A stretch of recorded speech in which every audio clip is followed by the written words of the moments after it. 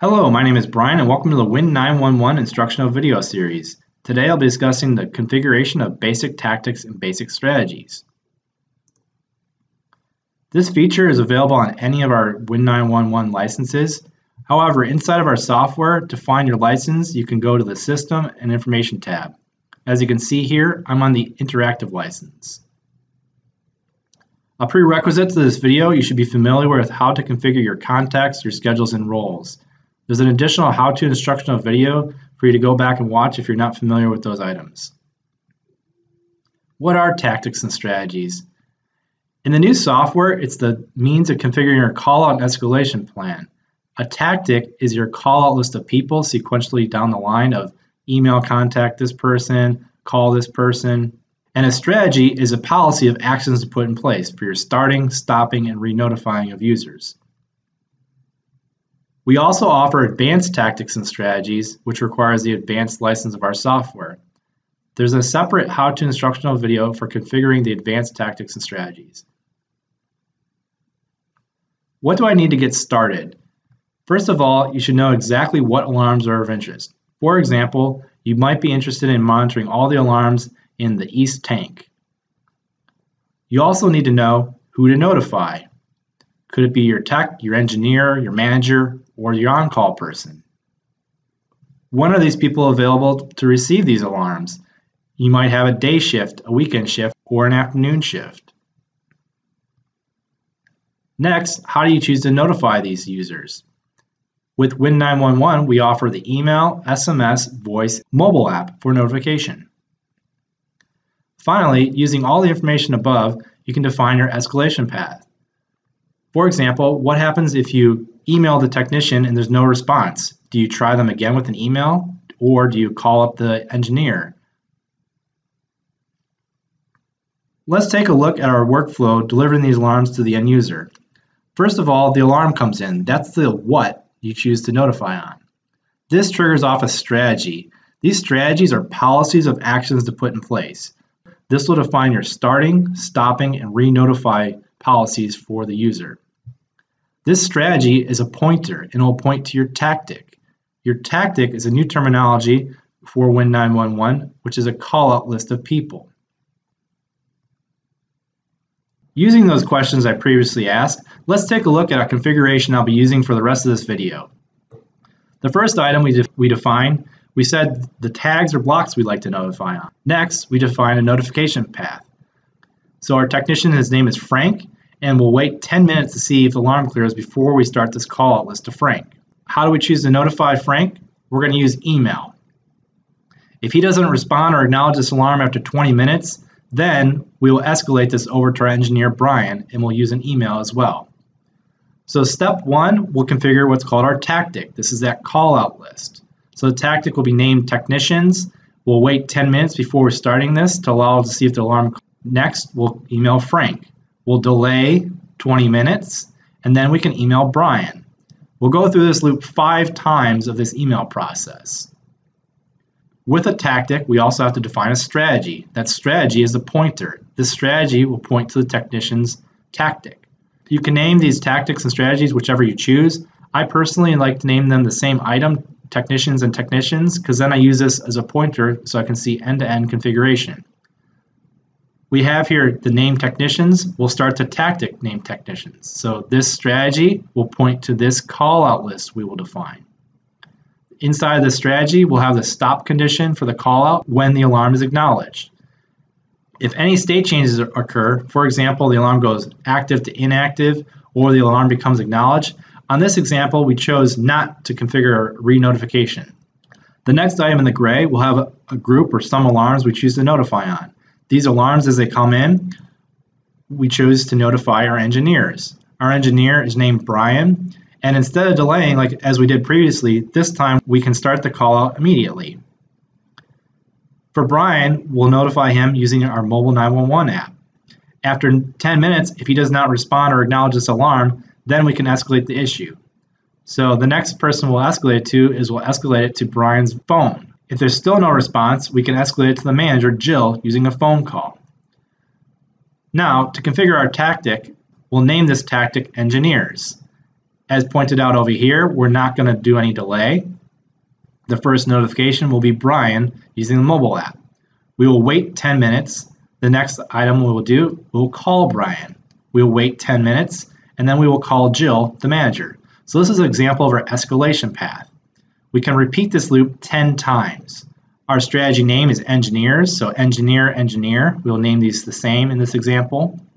We'll start the tactic name engineer, all these items. The stop condition will be if the alarm is acknowledged, and since we're using our mobile app, we'll choose to use a renotify on any state change. For example, with mobile, if the alarm goes from active to acknowledged, in our mobile app, we'll see a checkbox that allows the user to know that alarm was acknowledged. The renotify on state change is a nice feature that we have.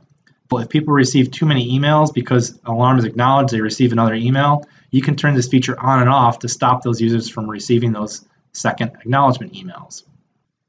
Next, I'll be going over to my demo, but I'd like to make you aware that I have all my email, my phone, and my mobile contacts were already created prior to this demo. Okay, here we are inside of Win911. We're on the Notification Tactics Basics tab. We can click the Create New. Now, using this screenshot I had you take earlier, we'll configure everything under that Solution 1 for the tactic for the technicians. So this item will be named Technicians. You can add a description if you choose. And we said we would repeat this loop 5 times.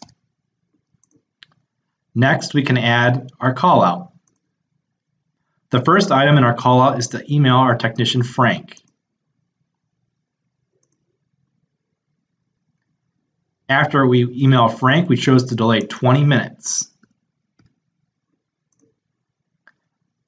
If after 20 minutes nothing happens, let's email Brian. As you can see, I have all my contacts set up here. Let's select Brian's email. Let's recap. Our tactic is named Technicians, and as this tactic becomes active, we'll wait 10 minutes before going down the callout. The first person we'll notify is Frank for email. If he doesn't respond for 20 minutes to acknowledge this alarm, we'll go ahead and we'll escalate this to Brian. We'll email Brian, our engineer. Now we chose to repeat this loop 5 times, so we'll email Frank, wait 20 minutes, email Brian, go back, repeat this 5 times. Let's save this. Now let's create our second tactic for our engineers. You have the ability to copy this and make an exact copy to edit, or we can create new. I'll choose to create a new. We have is for our engineers. That's that second line item. So engineers. Now in this call out, we decided we want to start the tactic or call out immediately. And we chose to repeat this loop 10 times. Let's define our escalation path. The first person we chose to notify is Brian with the mobile app. The next person we chose to notify is Brian with a voice call.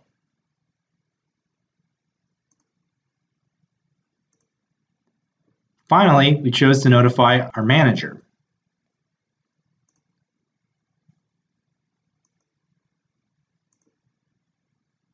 We also had some delays to configure here.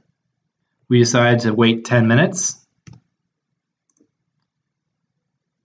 wait 10 minutes again, and escalate the issue. As this tactic becomes active, named engineers, we'll immediately start this call out. We'll notify Brian, we'll wait 10 minutes, call Brian, wait 10 minutes, and then call Jill, the manager.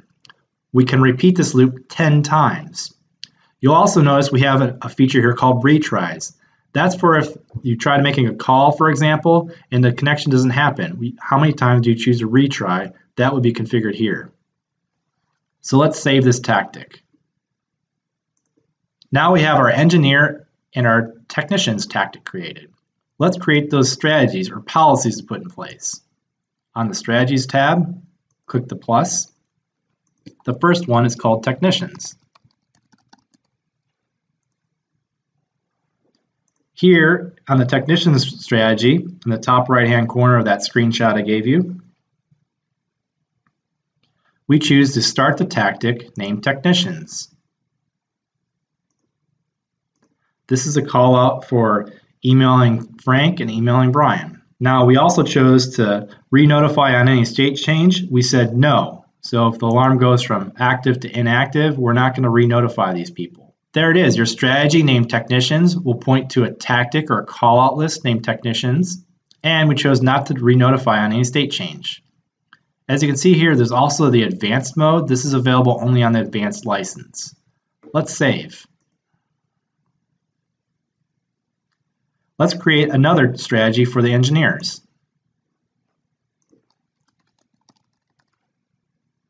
In this strategy, we chose to notify the engineers tactic.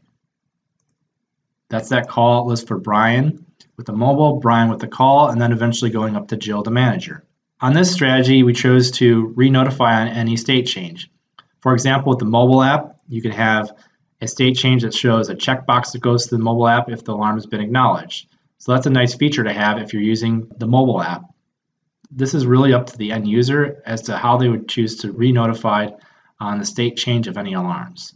Let's save this strategy. Okay, let's recap. Starting on the right side, we created two tactics or call-out lists. The first tactic was for the technicians. We chose to email the technician Frank and then escalate this up to Brian if he was not responding. The second tactic we have is for the engineers. In this tactic, we chose to notify Brian with the mobile app, call Brian the engineer, and then escalate it to Jill the manager. These tactics were pointed to by our strategy, or here's where we define the starting, stopping, and re-notifying policies. If you recall, for the technicians, we chose not to re-notify on a state change. For the engineers, we chose yes to re-notify on state changes. So these strategies point to a tactic. The final step in the process is configuring your alarms inside of Win911. We have our call-out list of people and these policies or strategies put in place. Now we need to bring our alarms over into Win911. To do this, we have our how-to instructional video, which covers our 6 SCADA types and our OPC. Please reference your specific SCADA type to see how you can bring your alarms over into Win911. These are short 10-minute videos that will teach you how to filter your alarms in. So these alarms will eventually trigger your strategy, which triggers your tactic. That's all for configuring your basic tactics and basic strategies. Thank you for watching.